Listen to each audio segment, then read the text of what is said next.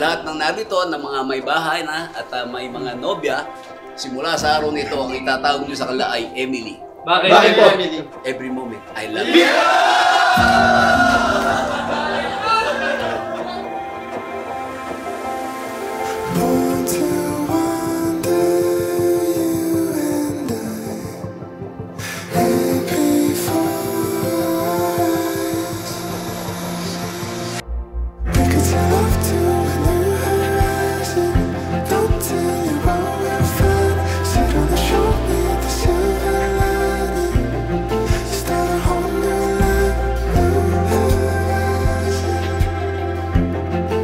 So we met common friends. His best friend nag-ask na if we can go out. I did expect na nandun din yung friends niya, which is nandun din sila Ram.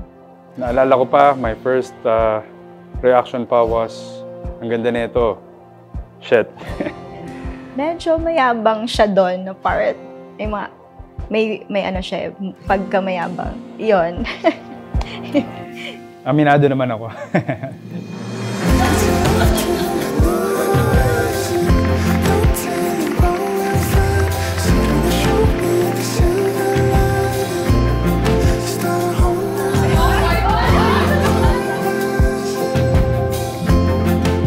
Fast forward today, you still have that sweetest smile that captured my heart.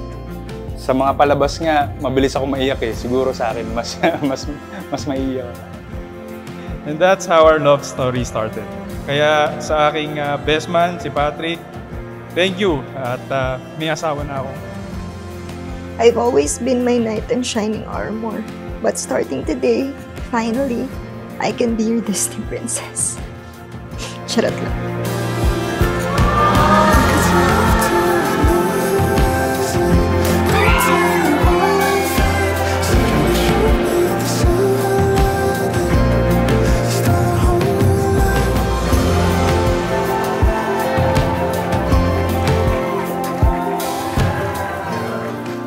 Past 6 years, you've always been understanding about my situation, and you never gave up.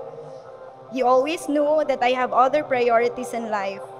Lisa, work, cats, and of course you. You always respected my decision and plans. I love how patient you are, and you never complained once.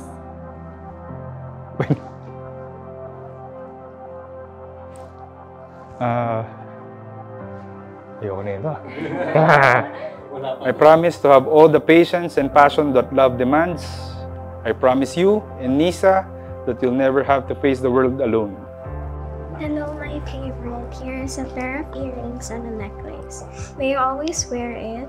May it remind you of how much I love you. I'll always be by your side to protect you and guide you.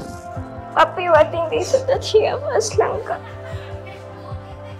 Ako, hanggang for the rest of my life, tingin ko, aalagaan ako ni Clang. Ganun yung feeling ko. Baba, thank you for always taking care of me. Ikaw ang gamot sa aking mga suliranin. Thank you, B, for loving me unconditionally. I know, hindi ako gadong kadali mahalin. Your smile gives me joy. Your love gives me hope. You make me a better man.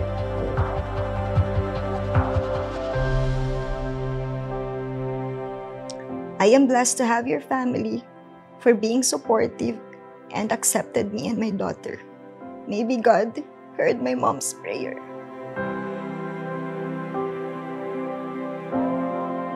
I love you. Thank you. Mom, I know you're one of the happiest up there.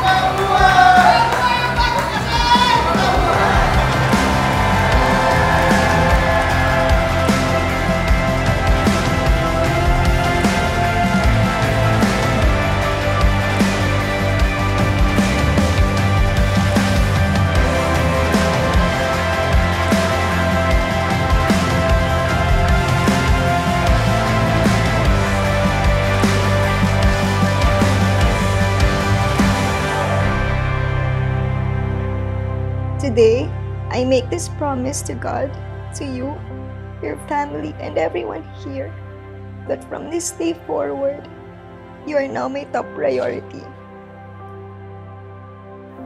I vow to put you first. I promise to be a devoted, faithful, and loving husband for all the days of our lives. I love you.